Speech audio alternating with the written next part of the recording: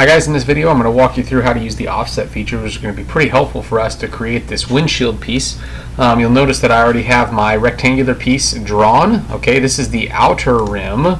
As I look at this piece here, in fact, let me zoom in a little bit. Going too far. There we go. It's the outer rim of this piece right here. I've already got it created and I've already got it dimensioned. I do not have the little tabs in there. We're going to do that last.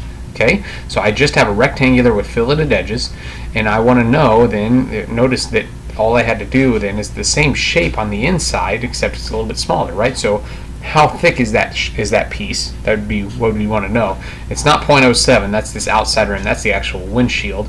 So if I come up here a little bit, you'll notice that if I look at it from this view, it says that each of those pieces is 0.05 inches thick. So that's the difference, right? That's the thickness of this piece right here that I'm hovering over with my cursor.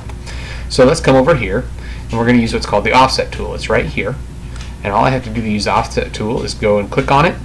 I click on the shape that I want to offset, and then I just drag it inside a little bit. It doesn't matter how far I drag it, that is going to be good enough. Okay, and then what I'll do is I'll use the dimensioning tool to go ahead and click, and dimension that to be a thickness of 0.05. I hit enter, and I already have that piece created. So that's a pretty slick way to go ahead and create that second rectangle as opposed to trying to draw them all yourself.